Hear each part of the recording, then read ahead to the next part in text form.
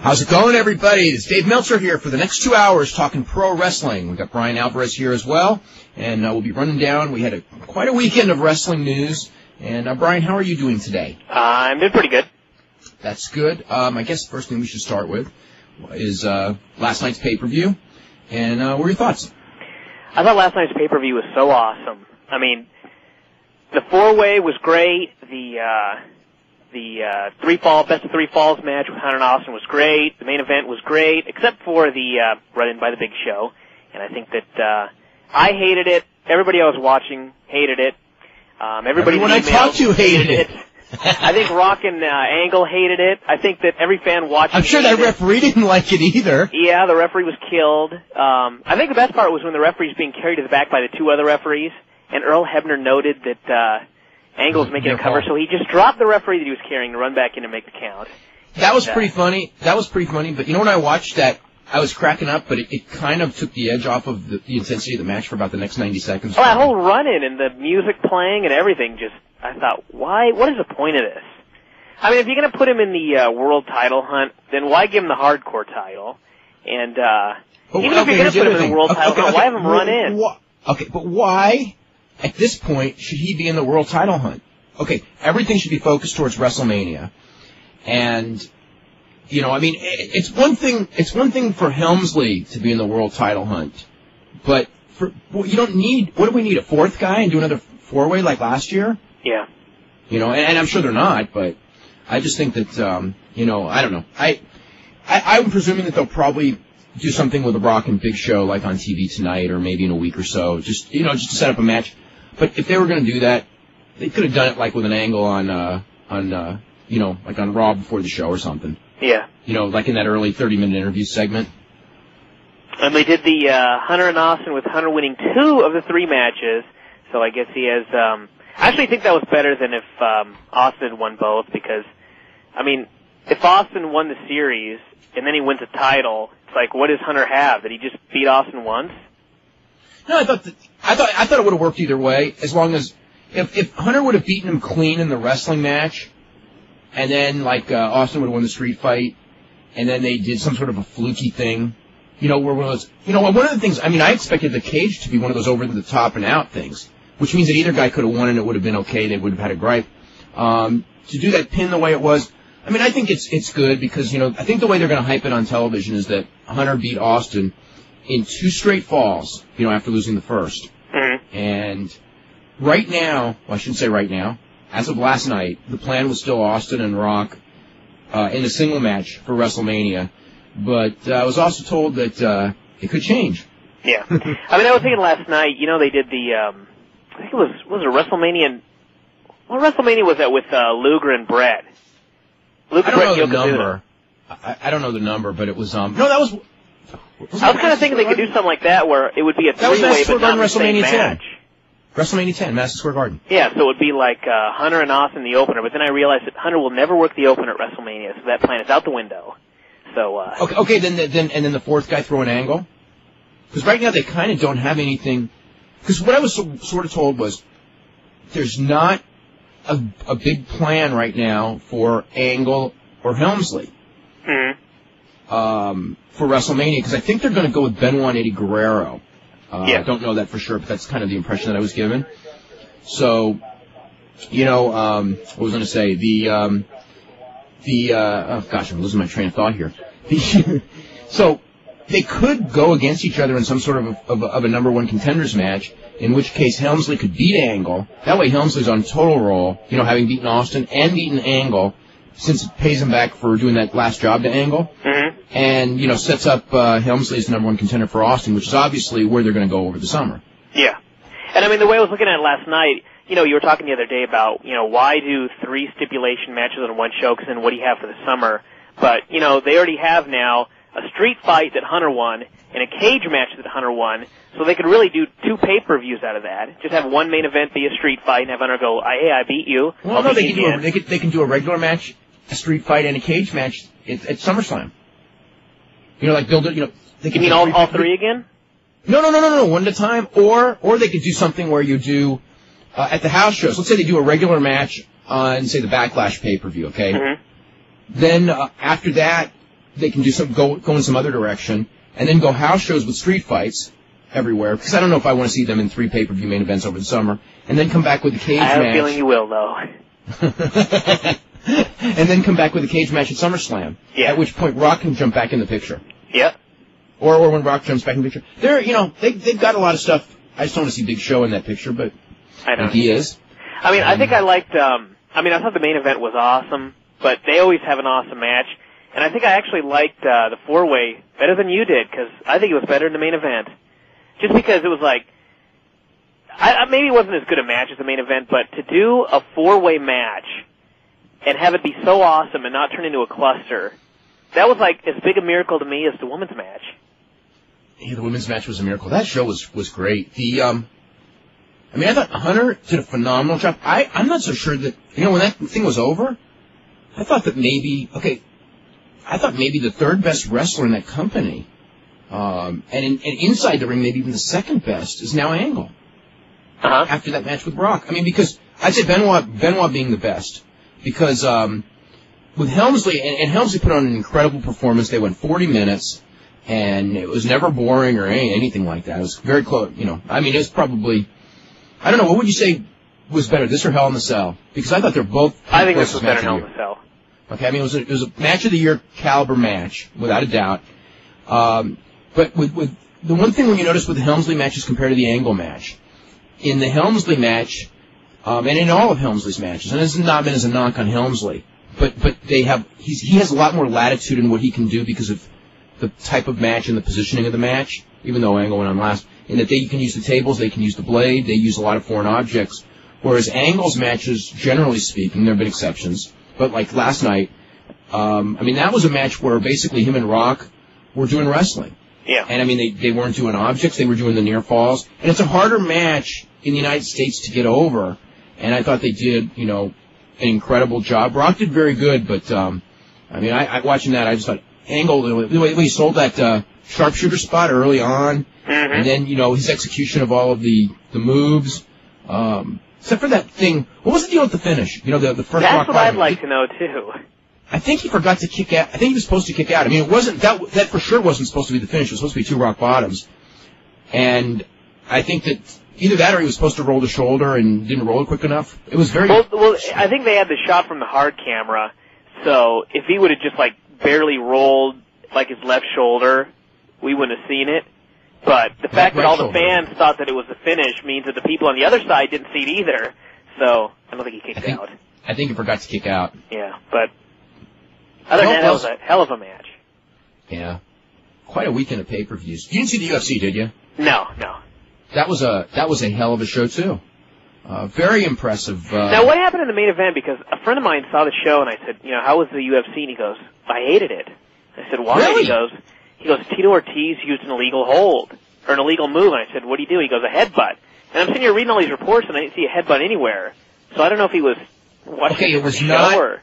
Okay, here's the deal. Okay, it was not an illegal move, but what he did was he basically did a belly-to-belly suplex on Evan Tanner, and the impact, and most people did miss the headbutt, but it wasn't really a headbutt. On the impact, what happened was the top of Tito's head smashed the jaw of Evan Tanner at the same time the back of Evan Tanner's head hit the mat, so he was crushed on both sides, and he was knocked unconscious for 35 to 45 seconds. Wow. And that was it.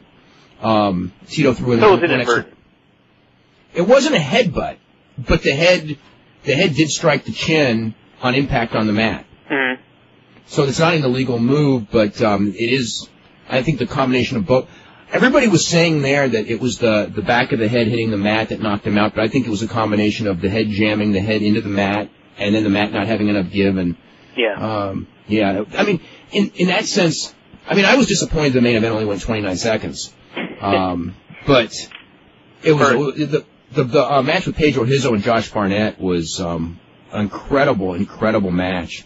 I thought Hikaru Uno and Jens Pulver had a really good match, and just the whole atmosphere. Believe me, it was like night and day, this UFC compared to others. I didn't get to judge though. Did they have laser light shows for the main eventers and everything? Yeah, they had a really good ring entrance for Tito Ortiz. It was the laser lights and the pyro. The Zuffa, and the Fertitas, they only bought the company 5 weeks ago, and so, a lot of the changes that are going to happen are slow, but, it was just the whole atmosphere there, and the fact that these guys clearly have a totally different tact as Bob Meyerowitz, and as far as what to do. Bob Meyerowitz, I think his whole thing was to, cut the budget back as much as possible and kind of limp along until you're back on pay-per-view, and these guys are just like, we're going to put on these great shows, and we're going to create this demand and have people get mad at their cable companies for not being able to see it. Good luck, buddy. I know. Well, but the thing is that he's, Meyerowitz had some enemies that had been made, which made it very difficult for the pay-per-view companies to reverse themselves. Mm-hmm. And these guys, it's a fresh start, and these guys are going to try to market it as, hard as a sport. I don't know if they can do it, but one of the things that I know that they want to do, I don't know, is get a weekly television show with the idea that the weekly television show would then build up the pay-per-views, traditional, similar to wrestling. In fact, there's a lot of pro wrestling ideas. The show had a lot, more, they set up, set up future matches. They did a better job. WWF did a good job of setting up future matches last night. I think that UFC actually did a better job than WWF even, as far as, getting these matches, like our rematch with Shamrock and, Tito Ortiz and Kevin Randleman. Well, they have to, because they have no TV. Well, the whole idea is to get TV, build up these pay-per-views, like you would do pro wrestling, and then people would, if they're watching the TV every week and then they can't see the pay-per-view, they are going to be more apt to yell at their cable company. Yeah. And that is the way that the cable companies eventually will be responsive. And plus, if they get sanctioning, Fertitta, who used to be a member of the Nevada State Athletic Commission, I was actually sitting right behind Dr. Flipomansky, who's a member of the Nevada State Athletic Commission, and after every match, he was just jumping up and just going this is sport. Why would anyone? And this is a member of the commission. This is one of the guys who voted on it. This is ridiculous that anyone bans this stuff. Yeah. So they got a real advocate there. And once they're in Vegas and New Jersey, I don't know. It gives them a lot of credibility as far as that goes. I don't know what the future is going to bring, but everybody was very, very enthusiastic. And they had a packed house in Atlantic City, 5,000 people. And going back to that promotion real quick, I think it's something that ECW should have done when they were doing their pay-per-views, because it was like they had this TV. I guess with TNN it wasn't such a big deal because it was national, but once they lost TNN, it's like, they have this TV, but it's hardcore TV and not everybody gets it. And to do a pay-per-view and to finish the pay-per-view and only tell people when the next show is and not really tell them, what's going to be on it, it's like anybody that doesn't get hardcore TV is just totally in the dark. Well, there's the counting on the internet, but you just can't do a big buy rate just based on internet word of mouth. No. They're going to do Randy Couture and Pedro Hizzo, and the very next day, Randy Couture got a necklock submission, beaten by Valentin Overeem, and I think it was 56 seconds in the Rings King of Kings, which Antonio Nogueira won. And before we go on, I want to mention that I thought Friday's show was one of the funnest shows. In fact, I thought last week was probably my favorite week. Except we only did 3 shows, so maybe I shouldn't say that. But those 3 shows were I really enjoyed Tuesday, and then Thursday with Bad News Allen, who's one of my favorite guests, and Friday Bobby Heenan. If he was that good, I expected to be replaced after that show. If Bobby Heenan was that good, he'd have never lost his job with Vince, and he had certainly never lost his job on Nitro. He was phenomenal. Anyway, that was a nice show. Yeah, Don Fry was great, too. Yeah, he was. Frank Shamrock was real good. We're going to try to get Don Fry back on again. He was very funny. Let's see. XFL, real quick. Hey, what'd you think of Tito digging the grave? I thought that it was a great idea, except not then. Yeah. If he had beaten him with, a submission hold, or even, there was a knockdown, or the fight was stopped and Evan Tanner was fine, it's like showmanship. They're trying to give him a character and this is what he does after he wins his matches. Because this UFC is definitely built, around Tito. But, Evan Tanner at that moment was knocked out. They had 10 medics around him and they were about to put him on a stretcher and he's doing that. And no, I think in hindsight, if it was explained to him like that, I think that the whole idea was in his head, this is what I do when I win, because it's kind of that pro wrestling approach they're trying to take to get Tito over as this badass superstar, Stone Cold Steve Austin character. And I think that he did it because, he knew that that's what he was supposed to do and not really thinking that, this guy's really hurt and he's knocked unconscious and there was definite concern. And then he's like shoveling this grave, with him. It wasn't the right thing to do. So, yeah, no, very bad. Very bad. I'm trying to think. Anything else on that stuff to talk about? I don't think so. Okay. The XFL Saturday night game, which I'm sure you didn't watch that either. I missed it. Yeah. That game... Actually, let me tell you something, though.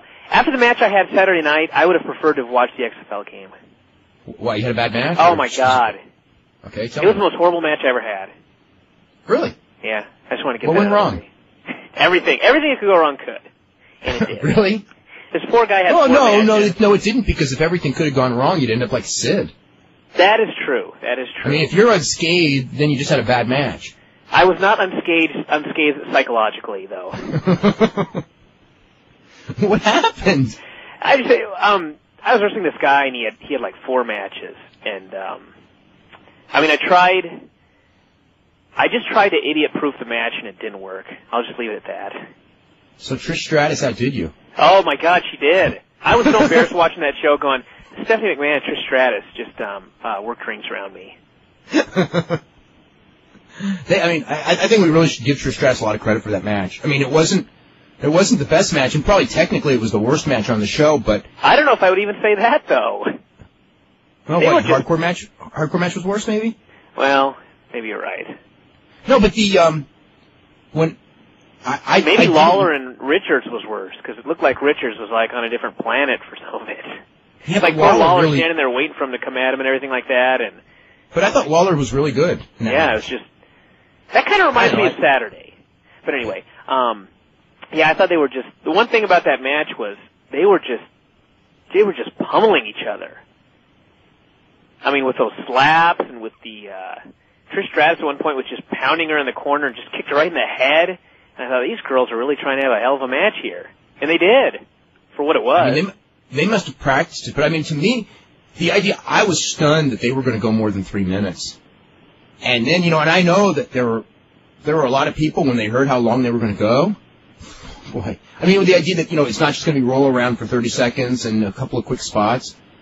They were actually going to go and try to do a match. With the amount of experience Stephanie McMahon has. And I mean, Stephanie McMahon has never looked good in the ring, ever. And Trish, certainly doesn't have the experience to lead a match, but she did a hell of a job. Because she took, almost all the bumps. Yeah. It was like 7 minutes or something. 8.5 minutes. 8.5. And it was a pretty decent match. Yeah. It was better than most women's matches that we see in the United States. I would say almost all. I mean, as far as, the vast majority. I'm sure it blew away everything on that WoW pay-per-view, and those women actually do more wrestling certainly than Stephanie. And, of course, they had Steve Regal out there to make the match even better. He was so awesome. Yeah, isn't he, though? I know. Putting Stephanie on top, and then, oh, my God, what the hell should I do? Put the foot on the rope. That was so great. I want to make a real quick mention that Booker T will be on WCW tonight, returning. At least that was the plan as of yesterday. WCW, let's see. WCW, that's Sale to Fusions. Ran into some major snags last week while I was in Atlantic City, out of touch. But I think everything is okay now. There were some problems as far as, the books just don't look too good. And it almost fell through. Also, Mandalay Sports is backing a venture out of Calgary. It's going to be called MattRats.com. That's the idea of a television show website. The idea is that they would have teenage wrestlers, the big stars being Teddy Hart and Harry Smith, and they would fill the audience with planted teenage girls who would go crazy over the guys and, combine music and wrestling and, try to appeal to that teenage age group and syndicate the show nationally. So that's the idea behind it. We actually had 2 guys who were working for us that ran off to Calgary to become part of Matt Rats. Oh, really? And, haven't seen them since or heard from them. So they taped 2 pilots. I know that. Yeah. I heard that the idea is to be based around doing outrageous high spots. The kids doing great high spots. So I have not seen a tape of it, but probably we'll hear. I'm sure we'll hear a lot more about it, being that it's in Calgary. It's not exactly the wrestling capital of the world, but for some reason, I kind of hear what happens in Calgary pretty quick. Tell us about your judging, by the way. Do you want to hear the judging story? You were going to start that story, and we never got into it. Okay. When we last left you on Friday, I had completed all those arduous tasks, including, I don't even want to go into the long version of the story. I told Bryan that before the show on Friday. But anyway, there was all these things I had to do, including getting an EKG, eye test, things like that. Blood eye test. Test wasn't a bad blood test. I got the blood test here in San Jose, which was a story in and of itself, but I got it done. So anyway, Friday, right before the show. Did you have to do a weigh-in as well? Yes, I did do a weigh-in as well. Really? As a matter of fact. And blood pressure, yes. Oh, my God. Yeah. Did they have a weight limit for the judges? No, I think that the weight wouldn't have mattered. Okay. So anyway, then I, at about 3:30 their time, which is an hour and a half before the show, the blood test form comes in, and that was a comedy of errors too, because I told the hospital, to fax me the results of the blood test, to the UFC office, and we never get it. So then later, so this is later in the afternoon, I called up again. I go, look, we're on deadline. Please fax me this blood test. And they go, this is Kaiser in San Jose, and they go, we faxed you this so many times, and we're not going to do it again. So it was like, that's nice. Great. So anyway, at roughly the same time, my girlfriend calls up and goes, I made them fax it to me. So they faxed, because they tried to fax it to the UFC office, and for some reason the UFC office, their fax machine wasn't working, but they didn't know it. That was like my fault, because they weren't getting the fax. So anyway, my girlfriend has got a copy of this blood test. So she tries to fax it to the UFC office, and again it doesn't work, but she's smart enough to know that she faxes it to the hotel instead of the UFC office. So anyway, they go down, and there's like 5 copies of the fax between the Kaiser and 2 that my girlfriend sent at the hotel lobby, to be sent to the UFC offices, which nobody had brought to the UFC offices. So now they got 5 copies of my blood test. However, so anyway, then I go and do the show, figuring everything's cool.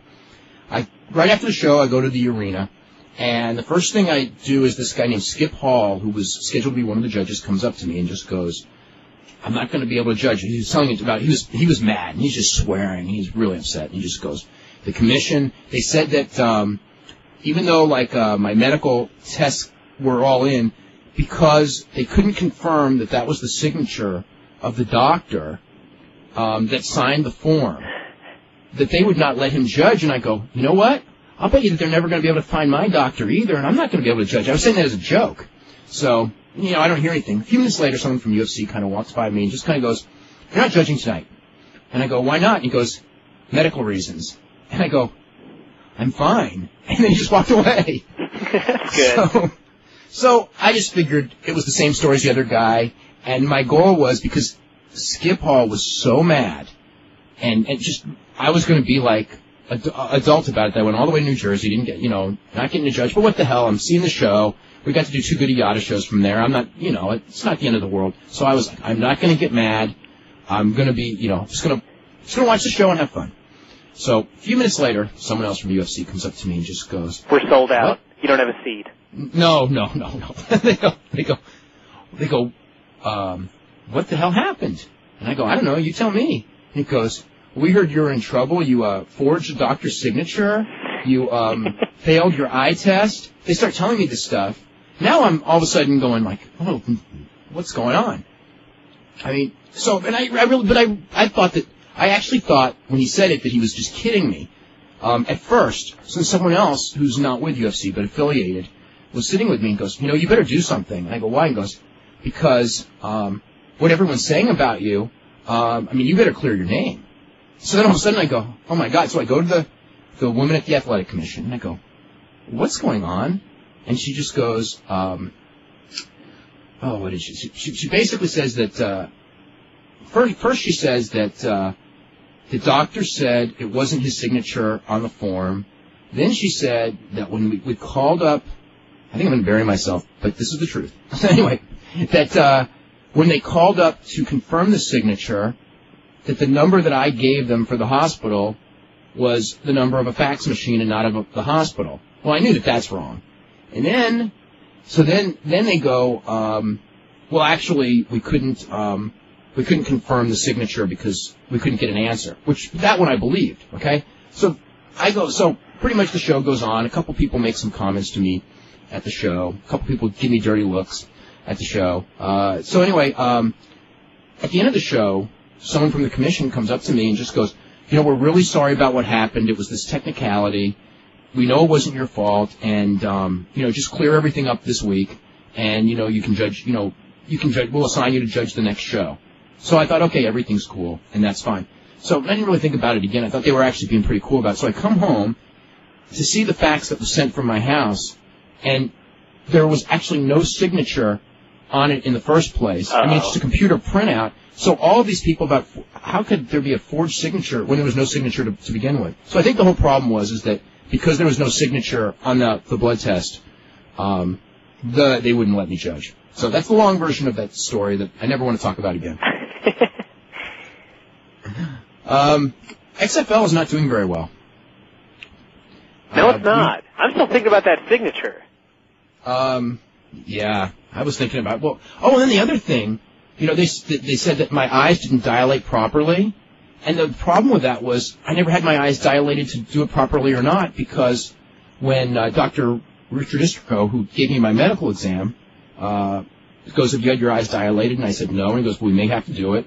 Let me check. He checks, and he goes, we don't have to do it. So anyway, that's another story. Anyway, let me get back to the XFL. I got a call from a sports writer in Chicago who's doing the story, who told me that when the overnight rating for the game on Saturday night was a 2.8. And so the final number when it comes in tomorrow will probably be in the range of a 2.4 on NBC. And apparently they are checking records because it is believed to be the lowest rating in the history of any of the four major networks in the history of television for prime time, which is really scary. It was definitely the lowest rating. Last week's rating was the lowest rated. Oh, God, what was it? Maybe WWF can release a press release saying they've set a new network record. Just not say what the number was. Yeah. I think that last week's rating, which was the 3.1, and this one's going to come well below that, I believe that was the lowest rating in the history of the NBC network for prime time.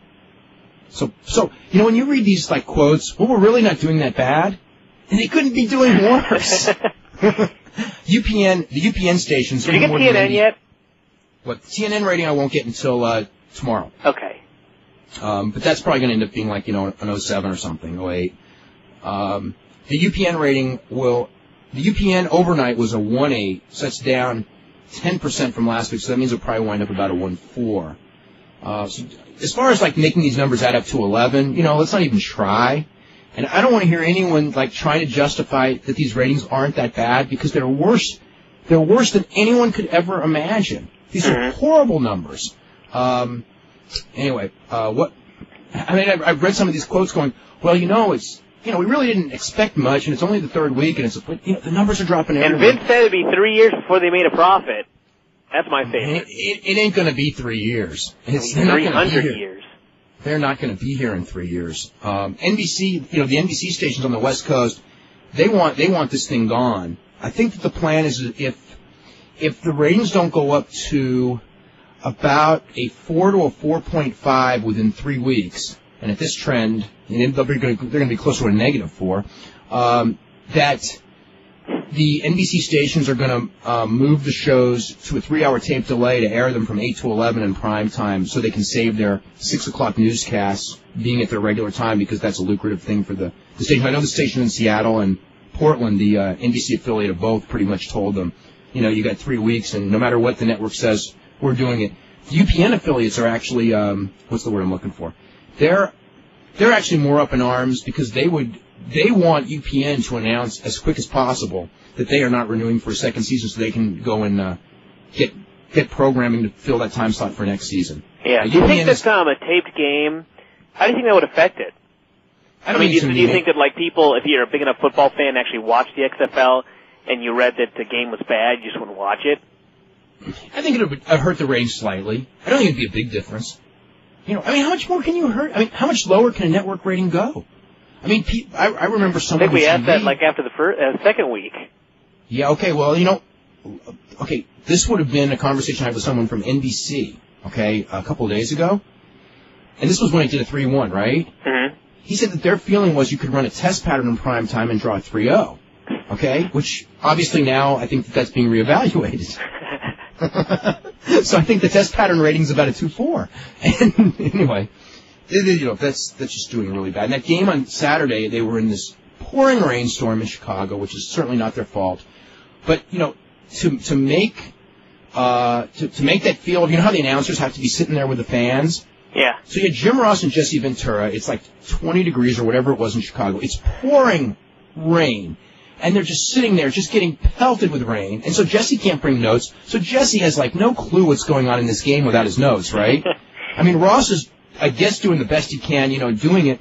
And then they're trying to do this angle with Jesse Ventura and Rusty Tillman, who's the coach of the New York team. And it just got so, it was so Bush League, the way that whole thing went down. Anyway, I know that, I don't want to belabor that, stuff.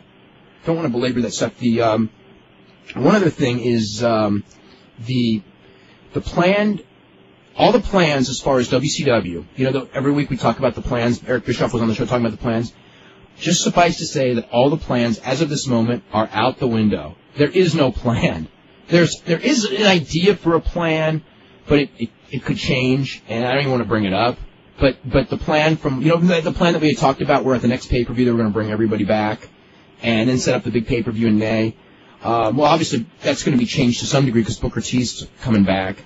And as far as with the other guys, I think that's probably all going to change as well. I don't know what the new, whatever it is. They're going to be running every Monday night in April, and as far as that goes, that's about as far as anything knows. There will be no shutdown in April. That's for sure, because they booked. Actually, they haven't completely booked, but they're trying to book nitros for every Monday in April, May 6th in Vegas, and. God, just 1 week ago I was writing about how great it was for them to finally have a long-term plan and an idea, and now it's they've had 4 of back those to square in the last one. They've had 4 of those in the last 4 weeks because of all the just various problems from different situations. Any other news to hit before I start hitting emails? No. Okay, let's go. There's no question the XFL is collapsing week after week in the ratings by now. Who knows where the eventual dropping point will be? Will it hit a 1 rating? No, I can't go that low, but I shouldn't say that. Because you should not say that. I know. Nothing will surprise me. On XFL.com, they have an XFL survey with over 20 questions for the fans to fill out. It's interesting. I mean, they should fill out, how come you no longer watch? What are we missing? Why did you watch in the first place and choose never to come back? The ratings are obviously pathetic, but is the XFL making money? Okay, the answer to that question is a resounding no. He goes, the XFL's supposed goal is for the teams to average 20,000 tickets sold per game. I want to make a couple of notes about these tickets. What attendances that are being announced at these games, okay, is the number of tickets that are out. That is a combination of tickets sold and tickets comped. That does not even mean the number in the building. I mean, just in the Chicago game, they announced an attendance of 24,000 people at that Chicago game, but there were really only somewhere between 12 and 14,000 people in the building, and there were a lot of comps out. In Los Angeles, they announced 18,000, and they would not even announce, this was for yesterday's game, they would not even announce how many were in the building. Someone told me that it could have been as low as 7,000, and there's a lot of comps in Los Angeles and Chicago have had a lot of comps. I don't think San Francisco has had any comps at all, and they drew 34,000. San Francisco is doing very, very well. Anyway. Has the media gone after the attendance yet? In every story they say announced crowd. Which but they really haven't because I think the XFL was pretty much screwed either way because, I mean, even if the rating was still like a 10 right now, they'd be going after the attendance. 7,000 people, my God. Well, they haven't really done that. The only thing that I saw... That's because they have the rating to go after.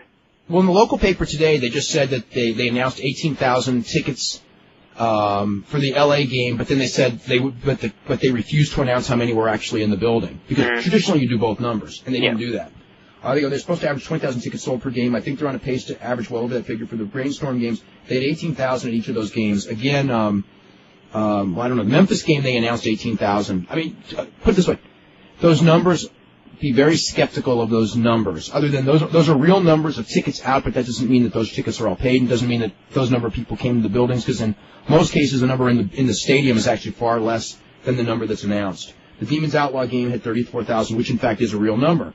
At $25, the gate should be pretty good for those games. At $25, 35,000 fans at $750,000 gate for tickets alone. I wonder if everyone knew what the merchandising figures are doing, whether or not they're making money. Okay, based on the idea that they would sell 20,000 tickets per game and average an 11.0 rating, okay, they were on line to lose $50 million this year, which would be $25 million for WWF, or I think $60 million. $30 million for WWF and $30 million for NBC. So since those TV numbers are nowhere close, and the attendance is going to end up being below that number, or close to that number. I mean, it's just, even if the attendance stays at that number, the fact is it's mainly the TV revenue was the key revenue source, and they're going to do less than half of projection.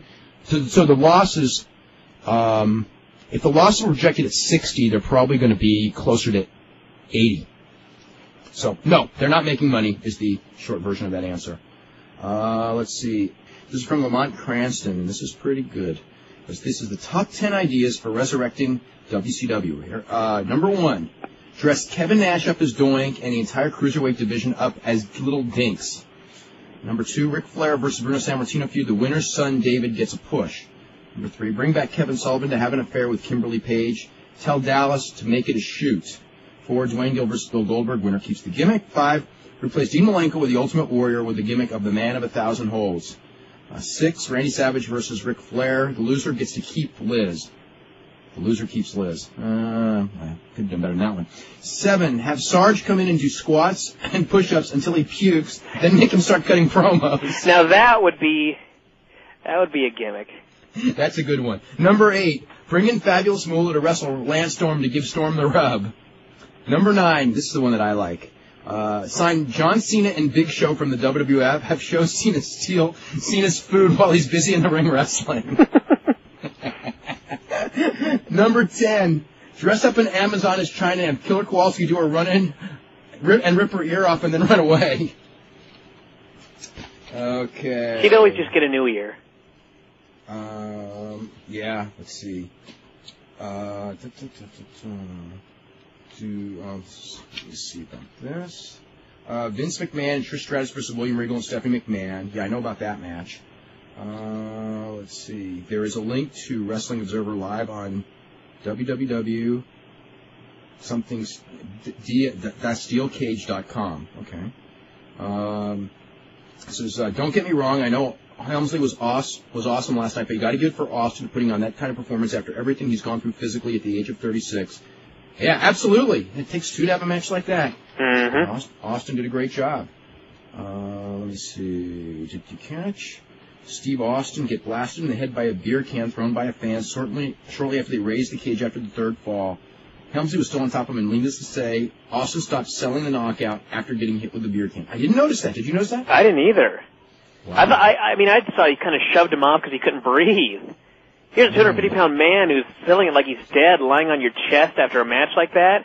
I'd have pushed him off immediately. I didn't like that stunner, by the way, after the match. Oh, I know, that was dumb. Why do it? I know why they did it, just because they thought it was going to get a big pop, and it didn't. But it's like after 40 minutes, to me, when the match is over, that kind of a match, they should just both collapse and be dragged out of the building. They did. I thought it was awesome how after the match, they just laid there. And they raised the cage up, and these two guys just laid there like they had absolutely nothing left in their bodies. And I thought, this is making this match even better, this post-match right here. And the next thing you know, here's Austin giving a stun, and I thought, well, so much for that. Yeah. At least he collapsed afterwards and didn't go drink beer. Why does someone have to take a blood test and be away and to be a judge for the UFC? It's not UFC rules, it's New Jersey State Athletic Commission rules. They never made me do it before. It's from Frank Jewett. When Vince McMahon announced plans to start a football league, there was a lot of snickering from the mainstream press. Wrestling journalists and fans quickly jumped to Vince's defense, claiming he was being unfairly criticized because of his connection to pro wrestling. He was, to an extent, okay? Setting aside the pyro cheerleader promos and other pro wrestling trappings, including Jim Ross popping for an 8-yard run, the XFL still works like a pro wrestling company. The XFL claimed an attendance of 24,000 in Chicago, but the AP reported less than 15,000 people were there. The XFL claimed 18,000 in Los Angeles. The LA Times estimated there were less than 8,000 in the building. We just talked about that. Overstating attendance certainly is a new concept in pro sports, but by choosing this path, McMahon has proven his critics right. He's reverted from meaty impresario to carnival huckster. And then you go, at least Vince didn't invent a terrorist scare at the Coliseum this time. You know, the season's not over yet. That's right. The thing is like I said, the number that they announce for attendance, I told you what it is, so they're not lying, but they are misleading. So anyway, they announced the total number of tickets out. That doesn't mean, okay. Anyway, see, this is WCW, Dustin Rhodes, Jeff Jarrett with Ric Flair as referee, Shane Helms against Shannon Moore, brackets for the Cruiserweight tournament. I hope they get one. Okay, it's for ECW Super 8. I went to the Super 8 Saturday night, which Low-Key won that, right? Yeah, I think so. All I can say is, wow, the work rate was superb. Guys like Tony Kozina, Mike Sullivan, Billy Fives, and Jason Rain were all pretty good. Now, I had heard some of those guys were not that good. Mike Sullivan, but anyway. Rain's finisher, the Raindrop, is amazing. Spanky, Reckless Youth, American Dragon, and Low-Key were excellent. I heard American Dragon was the star of the show. Too bad this event couldn't be shown to more people. The American Dragon, Reckless Youth, Low-Key against Billy Fives, American Dragon versus Spanky, Low-Key versus Jason Rain were all amazing matches. Low-Key does a sadistic corkscrew flip from outside from the top turnbuckle. American Dragon used a dragon suplex, which he floats into a full Nelson-like hold and bridges for a submission. It's amazing. Okay. I read the following on several websites. Well, it started in the Torch, so we'll at least give credit to the person who started this one. To where it started. Some wrestlers believe Steve Austin was working behind the scenes to prevent mid-card wrestlers from moving into the main event mix. Wrestlers say Austin believes he can make more money working with wrestlers who have already been established as main event wrestlers as opposed to helping elevate mid-carders. Some also believe Austin thinks he is more likely to lose a spot to a younger wrestler than he is to one of the current main eventers. Other mid-card wrestlers believe Austin and Triple H are working together to have Kurt Angle demoted to mid-card. Oh, come on now. In recent weeks, Triple H made known that he feels Angle's title reign lasted too long. There is stuff going on there. I know that some of the mid-carders believe that their biggest allies among the top guys are Austin and Undertaker. I think there is definite leeriness of Triple H, more now than ever before, by the obvious people, for the obvious reasons, especially since Chris Jericho got yelled at for cutting a promo on X-Pac that everyone thought was something that he shouldn't have been yelled at for. So there's stuff going on there. Where'd he cut this promo? God, it was on, I think it was the week that X-Pac finally showed up. It was about 2 or 3 weeks ago on Raw. I think it was on Raw. I don't remember if it was Raw or SmackDown, but I think it was Raw. What did he say? Oh, the same look, same everything? Yeah, that one. Well, it's true. I know. Well, that's probably why. If it wasn't true, I think that everyone would have a sense of humor about it.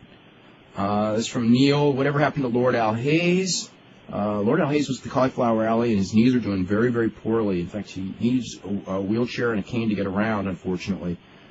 So that's what happened to Lord Al Hayes.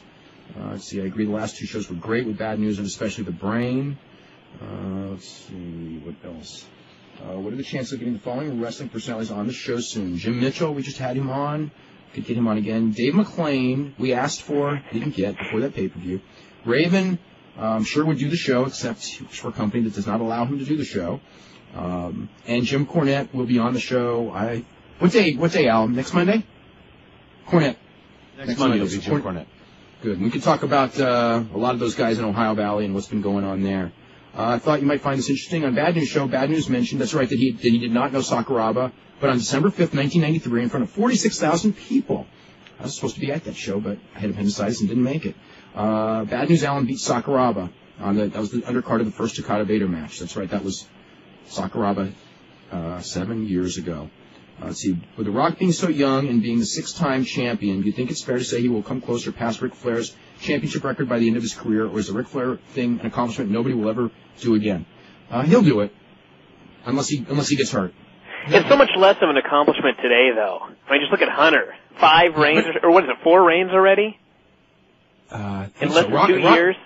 Yeah, a year and a half. Yeah. August of 99, right? Wasn't that when he first won it? Yep. Yeah, so it's Rock's broke the record held by Bret Hart and Hogan with the 6th reign that he won last night. And I mean, to me, it was not. I thought they would mention that one for sure. Maybe they will today, but Rock just outdid both Bret Hart and Hulk Hogan. Yeah, maybe they don't want to mention Bret Hart. And then again, let's see. Let's go to the phones. We'll go to Matt from WrestlingPlanet.com. Matt, what's going on? Hello? Hello? Hey. Hello. What's up? This is Matt Boone from WrestlingPlanet.com. Mm-hmm. The site that's carrying your show.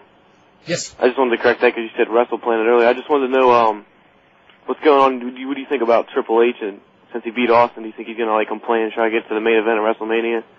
Well, he was going to whether he won or lost, but yeah, I think he's going to try to get in the main event. Yeah, of course he's going to complain. I'm just saying, I figure he'd use that, Well, he's going to use to the add live. like why is Austin in the main event if I'm the one who just won. And I think that will be an angle both behind the scenes. I think that he'll say it on television in an interview tonight as well. I think it'll be an interview for an angle for television and an angle to get himself in the match for real. I think it's a dual thing. Anything else? No, that's about it. Okay, good enough. Thank you. Okay, thank you very much. And let's see. Who do you think are the top 3 wrestlers in the WWF? As far as in the ring, Benoit, Helmsley, and Angle. Would you say that, Brian? Or Eddie Guerrero's you could say Eddie Guerrero. Eddie last night was way up there. He was awesome. Yeah. Him and Benoit together. Yeah. Oh, yeah. And I think they're doing a program with those two to get Benoit babyface. That was awesome. I think that's what they're going to start doing. Hey, how many times? I can't even remember. Have they done Rock Austin twice at WrestleMania or just once? Rock, Austin, I think just once. Yeah, just once, that's right. WrestleMania would be 99? Yeah. I'm just looking back, it's like the WWF, they don't really like to do the same main event for WrestleMania more than once. I mean, that's why I kind of think that Hunter's going to get in there. You know what I mean? He may. It's been 2 years, but they held off doing the Rock Austin single match for so long, they might as well do it. Yeah. Let's see. Whatever happened to Sting's career? He used to be the franchise, and he hasn't been used correctly. I think what happened to Sting is that... Sting. He didn't perform when he was given the greatest build-up in the world, and he was probably the most popular wrestler in the entire business at one point. Was it 3 years ago or so? And then he came down from the ceiling, and then he wrestled Hogan, and Hogan is the smartest man in wrestling. Or was at that time. I think Hunter's got him now. Because Hogan's sitting on the sidelines, and Hunter's having 4 3/4 star matches. You know why else I think that Hunter and Nash both are smarter than Hogan right now? It's because no matter what they do, guys, for the most part, still love them. I know guys who see through both of them. They just don't say it publicly. I mean, I'm both. I hear the same stuff from almost everyone I talk to, but nobody's going to say it on the air because they know that it's not in your best interest to, you know what I mean? Yeah.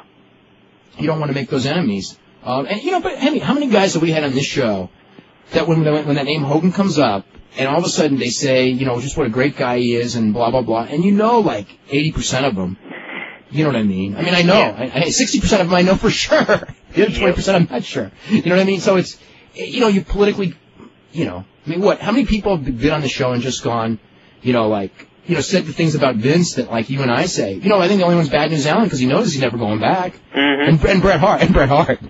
But that's because he's not going back either anytime soon. In his mind, ever. Let's see. What was the Big Show doing running in? Yeah, I just think, just trying to set something up. Let's go to JD in Pittsburgh. What's going on? Hey, Dave. Hey, Brian. How you guys doing? Hey. I just got to try out Figure 4 Weekly, and I have to say it's a pretty good thing that I got it. I really enjoyed it. My question is, as far as 3 ECW guys, there was talk they might be debuting tonight at Raw in Phoenix. I was wondering if you guys heard any about them. Lynn, Rhino, Tajiri, and if so, what do you guys think? Rhino may debut tonight. I mean, Rhino's going to be there, and he'll at least work a dark match. He may appear on Raw. Tajiri is not there, and who's the third guy you were asking about? Jerry Lynn. Jerry Lynn's not there either. Yeah. And there were no plans. There were no plans for Tajiri's contract has not been fully executed, although it has been signed. Mm-hmm. Whatever that means, I don't know. Lynn, everything's taken care of. It's just this week he's just not there. Now they may. Who's that? I think they may do Steve Bradley tomorrow night at SmackDown or tonight. That's a possibility as well. But of those three, only Rhino would be a possibility, mm-hmm. And I think it's a. Yeah. At one point, the plan. I don't know what the plan is, but at one point the plan was for Rhino to debut on TV either tonight or tomorrow. Mm-hmm. What do you guys see him as far as the angle goes? I mean, I'm just reading on WrestleLine this week. There's a lot of talk. Rhino might join Right to Censor. Jerry Lynn might do a Mr. Minnesota gimmick. Jerry might do a join kind type, knocking an SA Rio. Talking. Great. I don't think they have plans for anybody, actually. Yeah. Maybe Rhino, obviously, if he's going to debut tonight, but. Yeah. Yeah. Do you think there's a lot of, as far as the WWF goes, I mentioned this to a couple of guys also, the way the WWF has their talent now, getting the ECW guys, of course, Bjork and Matthews, the addition now as well, they're going to have to let off guys like, say, S.A. Rios and D'Lo Brown, all those guys go pretty much. The way D'Lo's been pushing. Okay. They don't have to do anything. Yeah. The company, even with his XFL losses, the company still made, $11 million last quarter. So it's not like these contracts are bleeding them dry. They don't have to do anything. Now, they may choose to because there are just so many guys that you can put to work, and there's no point in having guys you can't. And those guys you mentioned, are certainly on the bubble. They don't get a push. So yeah, especially D'Lo. It's certainly a possibility. I would think, one of the things that they're doing, whether they say it or not, is they're trying to stockpile talent so WCW doesn't have young guys turning around. And, S.A. Rios is a hell of a worker. Yeah. And I don't know that they would want WWE to get him. And D'Lo Brown can be a good worker.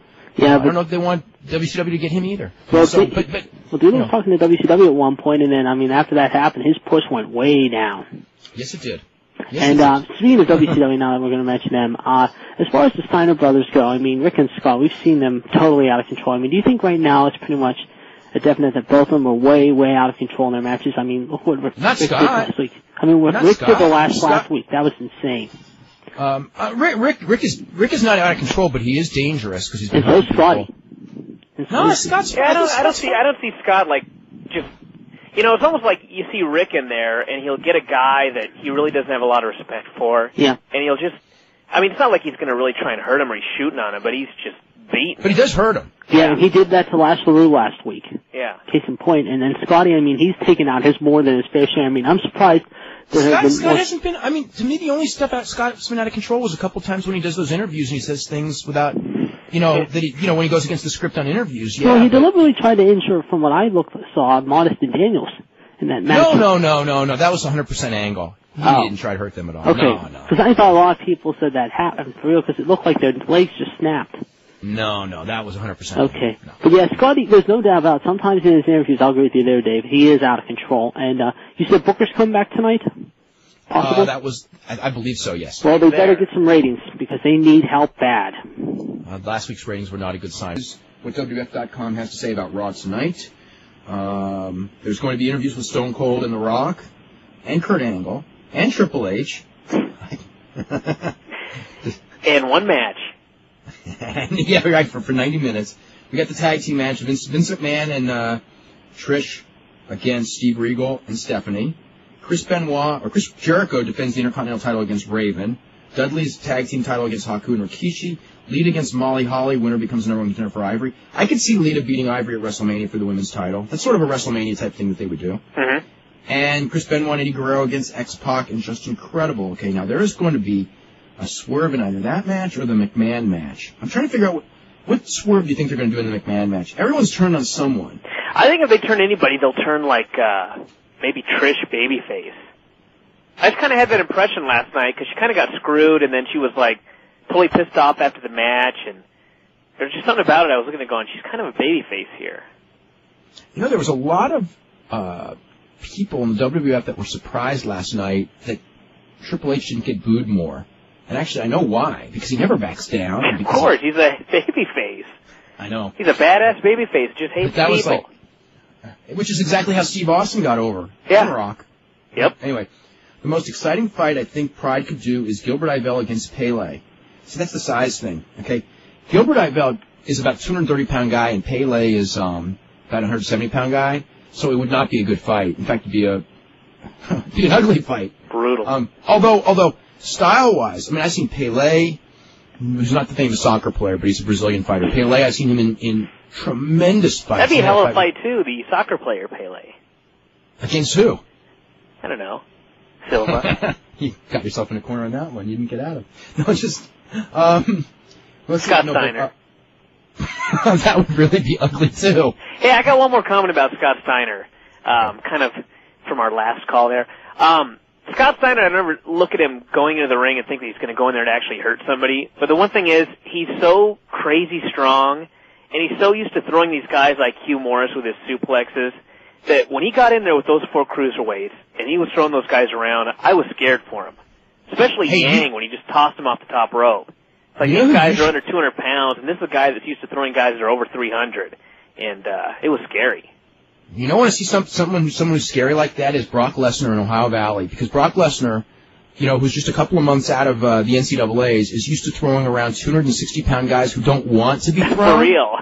Okay, so when he's in there with 200-pound guys that want to be thrown, they go into orbit. And I mean, are they doing like full flips off a German? Double arm suplex, and some guys spun it all the way over. It's just the craziest thing. It was like the first move I think I ever saw Brock Lesnar do, and it was like, wow, you know. He's still got a ways to go, but boy, he's. You look at him, and you know he may not be able to punch, and he might not be able to do good in a fight, but if I ever wanted to intimidate someone, I'd bring him. Oh my God, what a huge, powerful looking guy. Let's see. Wondering if there's any more developments with Tanaka, Gedo, and Jado. Nothing new other than they're out of FMW over financial reasons. Who stands to lose the most? So that is real? Yeah, that's not as far as I know, that's not an angle. Okay. Everyone's doing it in the Naj Khan thing. I was told that's not an angle too. It's like, this is happening with too much frequency. And I'm skeptical of everything over there because it's over there. You know what I mean? Yeah. But I believe that's not an angle. Let's see. Who stands to lose? Actually, I don't even want to say I believe anything because FMW, you can't believe anything. Because they never follow through. The thing with New Japan, though, is they can get rid of some of these guys, do the interpromotional feud later, and make some money. But for like a smaller company, I mean, say it was like ECW getting rid of half their guys so they could do an interpromotional angle later. They couldn't do that. No, yeah, because they need to make money all the time. Right, for New Japan, I mean, this whole thing, it's like, you know, a lot of people are mentioning, you know, New Japan's business is down, and it is. And it, in some cases, you know, I mean, I'm not trying to paint a rosy picture of New Japan, but at the same time, they are setting up, you know, matches for 6 months and a year from now, and sacrificing, you know, like having guys on the card right now. I mean, there's a long-term business plan in what they're doing, as opposed to like a smaller group that could not afford for business to be down almost on purpose, if you know what I'm saying. Because look at this tour they got coming up. I mean, they have no Chono, obviously no Hashimoto, no Takaiwa, no Otani. I mean, you know, so you know, I mean, they know it's not going to be a good tour, but again, it's, you know, there's reasons they're doing all of those, you know, guys to give them a rest and to shoot angles. Who stands to lose the most in the XFL, and do you think they will finish the season? I think they will finish the season. Who loses the most? Who do you think loses the most, NBC or Vince? Vince. Money-wise, they're going to lose the exact same amount. But because NBC is just going to, you know, they'll put a new show in there and they'll recoup and they'll forget all about it. But Vince will be affected forever. Yeah, because it'll be the story. It'll be the big story of Vince. Yep. Because he made it the big story. You know, I mean, one of the things that people have been mentioning lately is that one of the reasons, because I'm going like, you know, the press has been so hard on him and all that, and I've talked to some press people and they go, the reason is because Vince shot his mouth off like he did and made himself a story before the league started, and you got to follow up. Yeah. So, okay, let's see. There's another one. After reading the financial figures for the XFL, I was wondering how this will directly affect the WWF, whether it be payroll or stock price. Well, I don't even want to think about stock price, but it shouldn't help it. That's for sure. These ratings should be hurting the stock. How long will Vince stick with the XFL? I mean, I really don't think he's going to do it next year. I really don't. He says he will, but I don't think he will. And how much would it cost to shut it down? It costs, you know, less to shut it down than to keep it going. Yeah. Let's see. Did Bobby Heenan have a brother who was a pro wrestler? No, he did not. There was a wrestler who wrestled under the name Jerry Heenan, whose real name was Jerry Hill. They were not real brothers, who later became more famous under the name Guy the Stomper Mitchell and Gentleman Jerry Valiant as well. A couple of people sent emails noting that about Austin and the beer can. It was from Doug Creamer, several of these. Watch the tape. The end of the match, Austin gets hit square in the head by a beer can. Helmsley moved off him in a hurry. We rewound the tape and watched it again. He got nailed. So, he got nailed. Let's go to Aziz. Aziz, what's going on? Hey. I just want to ask, do you have any updates on the Shawn Michaels WrestleMania situation? He's going to be on the card, but he's not going to wrestle on the card, and I don't know what they're going to do with him on the card. But he should be on TV, God, I would say within 2-3 weeks, starting to build it up, I would think. Well, was he backstage at No Way Out last night? No, he was not. He was not there last night. He wasn't? And he was not planned to be for a TV tonight. You know, I mean, he doesn't live that far I mean, if they decided, like, right now, if they all of a sudden they want him, he could actually get there on time. But I'm pretty sure he won't be at TV tonight or tomorrow. Was Tori backstage at No Way Out last night? Tori, as in Terry Polk? Tori as in Tori Wilson? Tori from... Former DX Tori? Yeah, DX Tori. She's Ninja Girl. She is?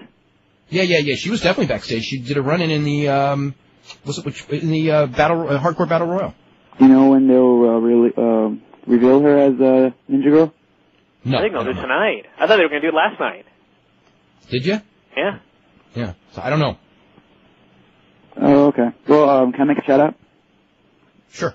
Shout-out to Fred Cook, and I want everyone to visit iowrestling.com. Okay. All right. We can't be doing this any longer, by the way. What was that? Everyone plugging websites. It's just yes, you must link to our show, or we will not give you a plug from this point forward. Okay. We're going to no more shout-outs to get for plugs. Let's go to Western Virginia. Hey, guys. How's it going? Hey. It's going really good, Wes.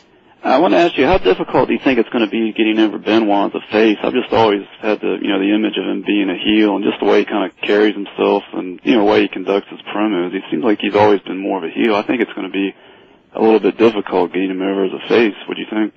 I don't think so. I mean, when he was in WCW, I mean, he just had to do. I mean, he was a baby face. It was pretty easy. He did pretty well as a baby face. He's a hard face worker. Good matches. People want to cheer him. No. Knows how to sell and make comebacks. I mean, the one weakness of him as a babyface is the promos for sure, but that's I don't know. Also, I saw on OneWrestling.com they said that in Mike Mooneyham's column, something about Eric Bischoff sent Arn Anderson home. Something to do with like Buff Bagwell and Lex Luger. He was involved in some match or a promo, and they went against the script, and he got blamed for it. Have you heard anything about that? I heard he was sent home. And I made a few calls last night, but because of the pay-per-view, I couldn't. I just don't know why he was sent home. But yeah, I did hear that he was sent home. Yeah. I'm sure that was probably the reason. But I just haven't heard anything further. Also, any talk about Terry Taylor getting diminished in booking power? I've heard in a couple of places, but I don't put a lot of credence. But is any truth to that? It's all speculation, but. Anyone who's in power right now, I would think, could be very nervous because Eric Bischoff, I believe, is going to bring in his own crew. I think he wants to bring in as many of his own wrestlers and certainly his own production crew and his own booking crew as much as he can. I think he wants his team. He wants it to be his team as opposed to this team that was not a successful team. Yeah. So. Plus, he wants the loyalty. And he wants the loyalty, exactly. Because, the worst thing that can happen is you get all these guys. I mean, I think that he knows it from what happened to him. He wants a team that's not going to backstab him, and because, he got demoted like September of '99.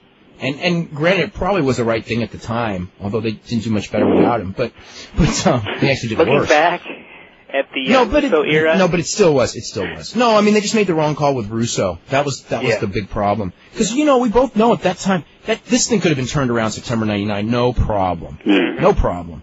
And then they did everything wrong. And what are you going to do? Anything else, Wes? Also, I also wanted to ask you about, in regards to Kevin Nash's contract. Doesn't that go off this year? Is it like 13 more months? I haven't been keeping up. Yeah. Do you remember how much longer he's got? How much Kevin Nash has? Yeah. God, he had the exact date on a Nitro a little while ago, and I forget what it was. It was like a year and 6 months or something. Yeah, I think it's 13 to 16 months, somewhere in that range. Yeah. So. Also, my last question, I've heard some rumors about they're going to bring up, which is, it's not a shock considering who's involved, but the Diamond Dallas Page Steiner to, get the angle over what happened backstage some time back. I think Page is going to talk about it tonight. Yeah. I would think that they would. Yeah, well, he's going to have to talk about... Now, wait a minute. I think they're doing one of those promos tonight where Page is going to talk about everything. Yeah, like Shane Douglas's, I guess, on Thunder. So. Okay, but the problem with this is this story is... Okay, he's going to have to embellish that story. Because the true story is not a good story for Page. I mean, if it was Scott Steiner was the babyface and Page was the heel, that's okay. But to go in there and go, you know, he said this stuff about me, and it wasn't scripted, and I went down there to kick his ass, and I was taken down in 10 seconds, and I was about to be killed, and they couldn't pull him off me, and I could do absolutely nothing to save myself. I don't think that's going to help sell tickets. No, I think what it's going to be is, like, he's going to talk about the whole thing, how it started with Kimberly and everything like that. I don't think they're going to address the incident. Okay. Well, then he should. But knowing Bischoff. Well, you can't, you know, hopefully they're smart enough to know that the babyface cannot go in there and go, I went in there and he kicked my ass without any problem. So pay to see me get beat up again on the next pay-per-view. Anything else? That's all I got, guys. Appreciate the comment. Did we have a fire alarm go off in the last segment? I think it was Wes's fire alarm. Okay, I thought it was mine. It wasn't. I went during the commercial and the house was on fire, so I was wondering if I was going crazy. It was yours? No, it wasn't. Okay, it wasn't mine. I know that for sure. I'll blame Wes. I think it was Wes's. Let's see. What do you think of Shawn Michaels as referee, and it's a three-way at WrestleMania? I don't want Shawn Michaels as referee. I want them to do like a match. Because of the shorts or for other reasons? I just want Shawn Michaels to referee, you know, the semi-main event. I want Rock and Austin to just be mano y mano and just let him do it because it's a guaranteed winner and you don't need to gimmick it up. And they should be able to have a great match. Remember when Michaels was at that show probably about 6 months ago? I can't remember when it was, but he was going to referee or something, and Hunter just looks over and goes, "You're not going to wear those shorts, are you?" Now, I cracked up when he said that. Isn't that the equivalent of Chris Jericho saying that X-Pac came back with the same greasy hair, the same tights, same everything? I think it is. Yes, but... I just wanted to mention that. Okay. How come nobody found it disturbing that the mock funeral last week began with Kevin Nash's photo with the date February 18, 2001 as his death date? February 18th was the death date for both Kerry Von Erich in 1993 and Eddie Gilbert in 1995. I'm sorry, it really bothered me to see WCW use February 18th as Nash's death day when Kerry Von Erich and Eddie Gilbert died on that day. I'm sure they had no clue. I'm sure they had no clue. If there was any problem, it was because Dale Earnhardt's death day was February 17th.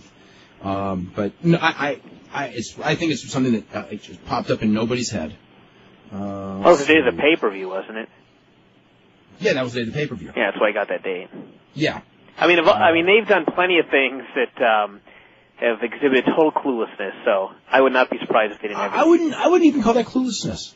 It's just, you know, were you going to remember that off the top of your head? Yeah. I mean, who's going to remember that? If I didn't remember it, I can't blame them for not remembering it. What did you think of Kurt Angle's blatant cursing during last night's main event? I was really surprised at that, by the way. Really?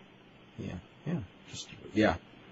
I think they've done such an awesome job with him Thursday and Sunday. It's just too bad that it took so long. They did a great job with him, and in the announcing and everything. I mean, they really tried to put him over as a big-time player. You said the WWF doesn't like to do the same match 2 years in a row at WrestleMania. It seems to me, this is from Greg in Canada, that Vince has been trying to do that many times. It just never works out. Brett and Shawn were supposed to do it 2 years in a row, but they didn't. That's true. Brett and Austin were supposed to do it 2 years in a row. Yeah, sort of. I mean, there definitely was a plan for that WrestleMania 14 to be Brett and Austin, where Brett would lose to Austin. That was a plan, but it didn't happen. And then Rock and Austin at WrestleMania 15, they wanted Rock and Austin for WrestleMania 16, but he got hurt. That's right. So he's been trying to do it every year. He just never has. I guess so. Well, he'll do it this year, hopefully. Yeah. Does WWF or WCW have any interest in Sabu, Rob Van Dam, or Psychosis? I don't think anyone has any interest in Sabu or Psychosis. I think that Rob Van Dam, there may be interest in WCW. Maybe. Depending on his asking price. Let's see. Didn't Scott Steiner break Booker T's sternum? I think he bruised. Was it broken or bruised? I don't think it was broken or cracked or anything like that. That's what we first thought, but I think it turned out it was just like bruised or something. Let's see. The XFL has me excited because we finally have a ratings war. It appears that Nitro this week has a great shot at beating the NBC rating. Think about that. Last year, the WWF said they would have 100,000 people at the Astrodome, but now I'm hearing 60,000. Why is this? Are ticket sales down? No. The building holds like 65. It's going to be sold out. They got 62 sold already. I think 100,000 last year they were going to do the deal where they counted the 30,000 people at the Access Festival over the weekend and added that to the 65,000 to come up with that number. Right. That was the plan. Does ECW ever plan on having their television show back on in New York? I don't know if ECW even exists to have a television show. Let's see. on their radio show minutes ago, actually this is more than minutes ago because this email was sent hours ago. So hours ago, Opie and Anthony were discussing their recently canceled XFL pregame show. You know about that? Is that the station that refuses to talk about XFL now? No. Opie and Anthony are New York guys. They were doing a pregame show that was going to be picked up in New York and several markets before the XFL game on Saturday night, and it got canceled, I think, a week ago because as bad as the ratings for the XFL game were, obviously the pregame show ratings were even worse. So it got canceled. So anyway, they said that Vince McMahon has offered to be interviewed by Phil Mushnick many times, but Mushnick is too much of a pussy to do it. Yeah. That's a good way of saying things. I don't know. Vince McMahon has offered to meet with Phil Mushnick, and Phil Mushnick has said no. At the same time, there was a TV show where they were supposed to be on together, and Vince McMahon pulled that little swerve about 2 years ago. So, which would tend to believe that it was Vince McMahon was the one who kind of pussied out of that confrontation. So, call names on both of them, but they're probably unfair on both sides. Well, no, that's not unfair on Vince's side. Not unfair to call Vince's name on that one. No way. That was, you go on there and you say he doesn't have enough guts to be here when he's right there on the line, and you said and you tell him that I'm walking out if you put him on the show. Yeah, what kind of crap? That's crap. Anyway. How's it going, everybody? It's Dave Meltzer here for the next 2 hours talking pro wrestling. We've got Bryan Alvarez here as well, and we'll be running down. We had quite a weekend of wrestling news. And, Bryan, how are you doing today? I'm doing pretty good. That's good. I guess the first thing we should start with is last night's pay-per-view. And what were your thoughts? I thought last night's pay-per-view was so awesome. I mean, the four-way was great. The best of three falls match with Hunter and Austin was great. The main event was great, except for the run-in by the Big Show. And I think that I hated it. Everybody I was watching hated it. Everyone I talked to hated it. I think Rock and Angle hated it. I think that every fan watching I'm sure that referee didn't like it either. Yeah, the referee was killed. I think the best part was when the referee's being carried to the back by the two other referees, and Earl Hebner noted that Angle was making a cover, so he just dropped the referee that he was carrying to run back in and make the count. That was pretty funny. But when I watched that, I was cracking up, but it kind of took the edge off of the intensity of the match for about the next 90 seconds. Oh, that whole run-in and the music playing and everything, I thought, why? What is the point of this? I mean, if you're going to put him in the world title hunt, then why give him the hardcore title? And even if you're going to put him in the world title hunt, why have him run in? Okay, but why, at this point, should he be in the world title hunt? Okay, everything should be focused towards WrestleMania. And it's one thing for Helmsley to be in the world title hunt, but you don't need. What do we need? A fourth guy and do another four-way like last year? Yeah. And I'm sure they're not, but I just think that I don't know. I'm presuming that they'll probably do something with the Rock and Big Show like on TV tonight or maybe in a week or so, just to set up a match. But if they were going to do that, they could have done it like with an Angle on like on Raw before the show or something. Yeah. Like in that early 30-minute interview segment. And they did the Hunter and Austin with Hunter winning 2 of the 3 matches. So I guess he has. I actually think that was better than if Austin had won both because, I mean, if Austin won the series and then he wins a title, it's like, what does Hunter have? Did he just beat Austin once? No, I thought it would have worked either way, as long as if Hunter would have beaten him clean in the wrestling match.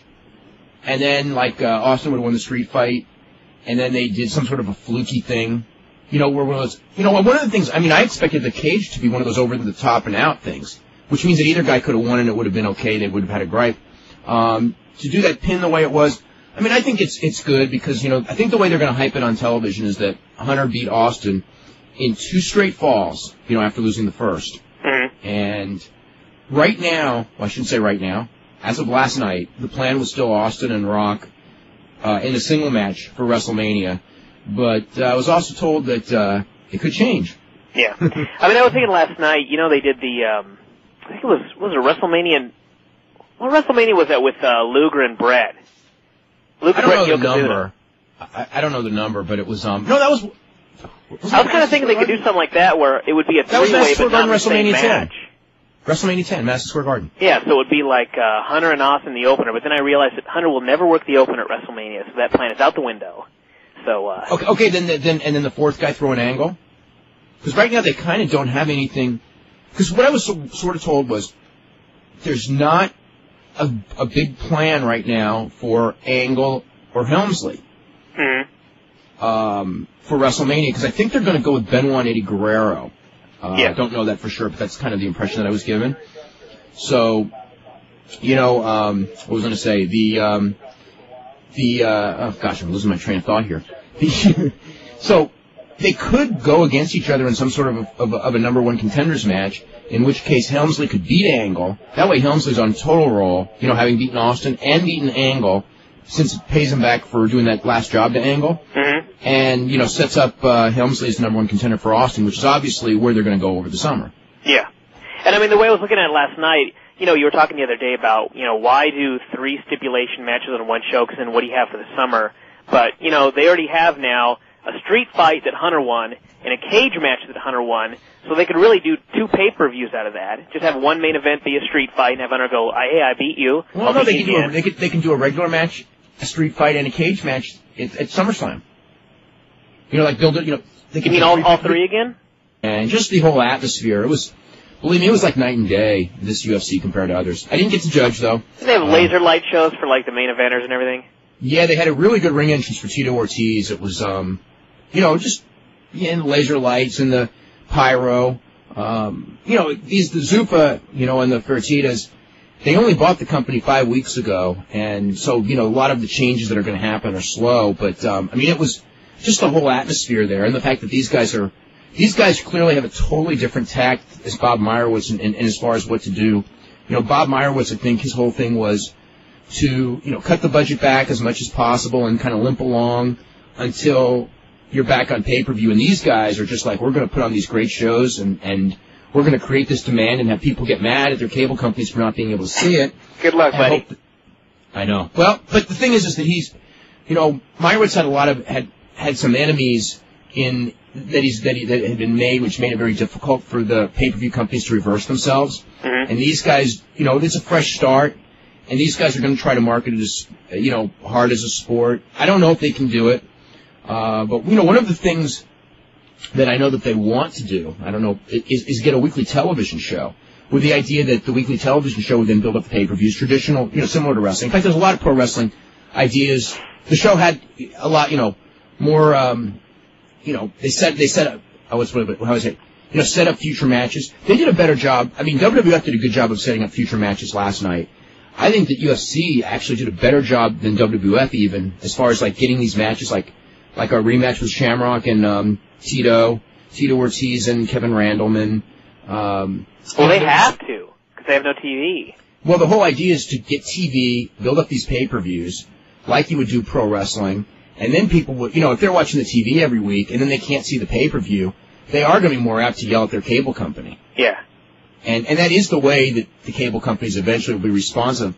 And plus, if they get sanctioning, you know, Fertitta, who used to be a member of the Nevada State Athletic Commission, I was actually sitting right behind Dr. Flipomansky, who's a member of the Nevada State Athletic Commission. And, I mean, like, after every match, he was just jumping up and just going like, this is such and that. I just thought, Angle, the way he sold that sharpshooter spot early on, and then, you know, his execution of all of the moves, except for that thing. What was the deal with the finish? You know, the first rock bottom. That's what I'd like to know, too.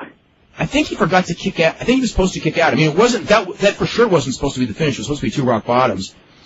And I think that either that or he was supposed to roll the shoulder and didn't roll it quick enough. It was very... Well, I think they had the shot from the hard camera, so if he would have just, like, barely rolled, like, his left shoulder, we wouldn't have seen it. But the fact that all the fans thought that it was the finish means that the people on the other side didn't see it either. So I don't think he kicked out. I think he forgot to kick out. Yeah, but other than that, that was a hell of a match. Yeah. Quite a weekend of pay-per-views. You didn't see the UFC, did you? No. That was a hell of a show, too. Very impressive. Now, what happened in the main event? Because a friend of mine saw the show, and I said, you know, how was the UFC? And he goes, I hated it. I said, why? Really? He goes, Tito Ortiz used an illegal hold, or an illegal move. And I said, what do you do? He goes, a headbutt. And I'm sitting here reading all these reports, and I didn't see a headbutt anywhere. So I don't know if he was watching. Okay, it was the not. show or... Okay, here's the deal. Okay, it was not an illegal move, but what he did was he basically did a belly-to-belly suplex on Evan Tanner, and the impact, and most people did miss the headbutt, but it wasn't really a headbutt. On the impact, what happened was the top of Tito's head smashed the jaw of Evan Tanner at the same time the back of Evan Tanner's head hit the mat, so he was crushed on both sides, and he was knocked unconscious for 35 to 45 seconds. Wow. And that was it. Tito threw in So was it an extra. It wasn't a headbutt, but the head did strike the chin on impact on the mat. Mm-hmm. So it's not an illegal move, but it is, I think, the combination of both. Everybody was saying there that it was the back of the head hitting the mat that knocked him out, but I think it was a combination of the head jamming the head into the mat and then the mat not having enough give. And yeah, I mean, in that sense, I mean, I was disappointed the main event only went 29 seconds. But it was the match with Pedro Hizzo and Josh Barnett was incredible match. I thought Encaro Uno and Jens Pulver had a really good match. And no, one at a time, or they could do something where you do at the house shows. Let's say they do a regular match on, say, the Backlash pay-per-view. Okay, mm-hmm. Then after that they can do go in some other direction, and then go house shows with street fights everywhere, because I don't know if I want to see them in 3 pay-per-view main events over the summer, and then come back with the cage match. I have a feeling you will, though. And then come back with a cage match at SummerSlam. Yeah. At which point Rock can jump back in the picture. Yep. Or when Rock jumps back in the picture. They've got a lot of stuff. I just don't want to see Big Show in that picture, but I don't he is. I mean, I think I liked, I thought the main event was awesome, but they always have an awesome match. And I think I actually liked the 4-way better than you did, because I think it was better in the main event. Just because it was like, maybe it wasn't as good a match as the main event, but to do a 4-way match and have it be so awesome and not turn into a cluster, that was like as big a miracle to me as the women's match. Yeah, the women's match was a miracle. That show was great. I thought Hunter did a phenomenal job. I'm not so sure that, when that thing was over, I thought maybe the third best wrestler in that company, and inside the ring, maybe even the second best, is now Angle. Uh-huh. After that match with Brock. I mean, because I'd say Benoit being the best. Because with Helmsley, and Helmsley put on an incredible performance. They went 40 minutes, and it was never boring or anything like that. It was very close, it was probably, I don't know, what would you say was better, this or Hell in the Cell? Because I thought they're both... I think this was better than Hell in the Cell. Okay, it was a match of the year caliber match, without a doubt. But with the one thing when you notice with the Helmsley matches compared to the Angle match, in the Helmsley match, and in all of Helmsley's matches, and this has not been as a knock on Helmsley, but he has a lot more latitude in what he can do because of the type of match and the positioning of the match, even though Angle went on last, in that they can use the tables, they can use the blade, they use a lot of foreign objects, whereas Angle's matches, generally speaking, there have been exceptions, but like last night, that was a match where basically him and Rock were doing wrestling.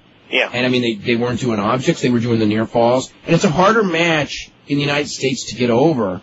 And I thought they did, an incredible job. Rock did very good, but, I